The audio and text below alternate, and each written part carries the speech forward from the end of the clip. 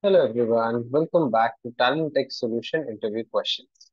Today we are going to cover tFixedFlowInput versus tRowGenerator. Let's get on with it. The tFixedFlowInput.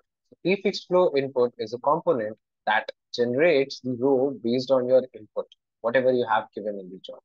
But on the other hand, the tRowGenerator, it can generate the rows on its own, right? It can create the test data for you based on the columns that you have given or the functions that you have used.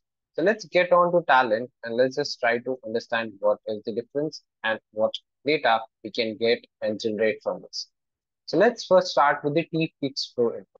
So if you see the tFixed flow input, it has basically here three options. The first is use single table mode. What you are going to do here is, first step, you are going to put some column names.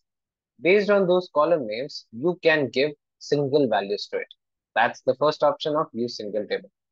The output that you're going to receive from here is going to be exact one row with this exact data. If you keep here, let's say two rows, you are going to get two rows in the output with just the same data. The other option that you have in fixed flow is inline table. In this, what happens is it allows you to give more than one row, but you will have to add the rows like this, and those will be the constant output that you are going to get. Again, if you say two rows here, you are going to get these two rows two times. The four rows you are going to get in the output. The last option that you have here is this. So again, here, what you can do is you can use a delimiter, a field separator, and then you can send that output here. So whatever you give here, that is what you are going to get in the output. Again, if you have two rows, so then these three rows will come output as two rows. So let's just quickly run this and see what you get in the output for tFixed flow. So what I have done here is right now I've chosen this option where I'm giving it as a delimited input, and then I'm saying two rows. So two rows means this data will come two times in the output. So let's just quickly run this and check. So once we run this, see, you will see those same exact rows coming out two times, right? So that's the fixed flow. Whatever you're going to get in the output is already fixed by you here in the job. Okay. Now coming back to the row generator. So what row generator can do is a bit different. It can generate the number of rows that you want it to. So the interface here is like this. Once you double click on it, this will open up, right? So what you can do is you can first set the columns that you want here, or you can directly do here in the row editor. You can add the column or remove the column. Now here, the extra functionality that you get is you can choose what function you want here. So let's say I want a sequence. So for that sequence, I can give a sequence as a function from the list of functions that I have here. And inside that, I can choose what is my start value, what should be my step.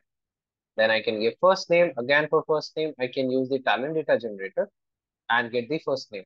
Then I can use the same for last name. You have many more like US city, US state ID, street ID. These can be created as an output. Then let's say for salary, if you want, what you can do is you can give a range. So the minimum range and the maximum range. This can be helpful for checking the edge case scenarios. Then let's say age. Age also you can give the minimum value and the maximum value by using the random in function, right? And then for date also you can use get random date function.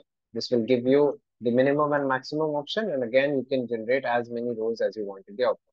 So right now I have given here 10. When I run this, I'll get 10 rows in the output. So it will generate the data for me from its own, right? You are not giving any input here.